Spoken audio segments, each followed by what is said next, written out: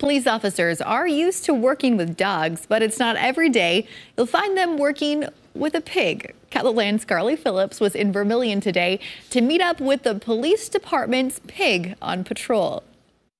The Vermillion Police Department has several dedicated officers, but sometimes they have an extra officer on duty.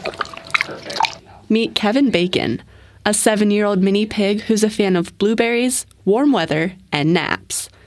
When he's not basking in the sun, you can find him at the Vermillion Police Department with his owner, Sergeant Jessica Newman. Oh, you're right. It started off as a way to get him some manners, because I had read that mini pigs can become very manipulative and spoiled, and then it became more about morale boosting, and everybody is so excited when they see him. Morale boosting it did. Sergeant Newman's been bringing Kevin into the station with her since he was just 12 weeks old. It's nice to stop in during different parts of the day and see different parts of the staff to get to see him. Kevin enjoys wandering the hallways and showing off his tricks. When asked about his work duties with the station, he had a few words to share.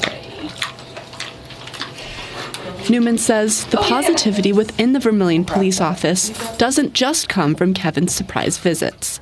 It also comes from the leadership of Police Chief Crystal Brady. Things like bringing Kevin in is a really good thing for morale boosting, but overall I'd say Chief Brady's made a really big difference here in the last couple of years when she took over, and it's just a really good place to work.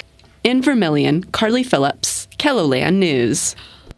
Keep up the good work, Kevin. If you are interested in joining the Vermillion Police Force and getting a chance to work with Kevin yourself, we posted a link to learn more with this story at kettleland.com.